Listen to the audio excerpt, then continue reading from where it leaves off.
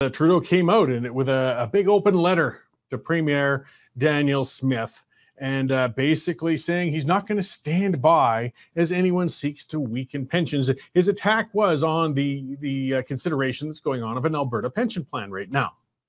Now, one of the things that's interesting is I guess somebody with a little bit of economic knowledge did get Justin aside and pull him over and let him know, hey, if Alberta pulls out of this plan, you're screwed, because Alberta puts in a heck of a lot more than it takes out of it.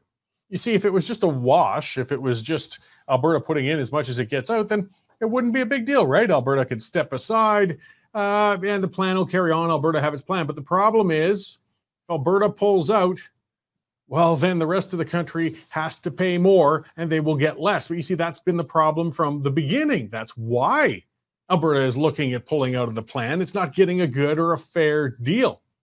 So what are you going to do about it, though, Justin? That's the thing. You're not going to stand by as anyone seeks to weaken pensions, because you know what? It will not weaken the Alberta pensioners if Alberta pulls out of the plan. But yes, it will weaken the plan for the rest of the country. So are you going to try and ban Alberta from doing something that they're allowed to right in the legislation that governs the Canadian pension plan? It's right in there. The formula is in the plan as to how a province can pull out should it choose to, and how to calculate the amount of funds it's entitled to. What are you going to do? Rewrite the legislation retroactively? Again, folks, that gets me back to that talking about getting out of Confederation. I mean, he's just going to keep rewriting the rules as we go. I've used that analogy on here before, and I'm going to keep calling him out. My cousin Craig, I'll use his name this time. When we were kids, he used to always play these stupid card games. You get us playing cards, and he'd make up a game. And then you'd try to play the game, and you play by his rules, and you play a card and you put it down. He says, oh, no, you can't play that card because of this rule. And you can't play that card because of that rule. And that's what he would do. And this is how the government's working with things. We've got our set of rules. It's called the Confederation, or the Constitution, I should say. But they seem to play loose and free with the rules within that Constitution, as we're seeing with when the Supreme Court told them your legislation clashes with the Constitution. Your legislation breaks the rules of Canada. Your legislation is no good. You have to pull it. Well, they're saying, no, we can come at this just from another angle. No, you can't.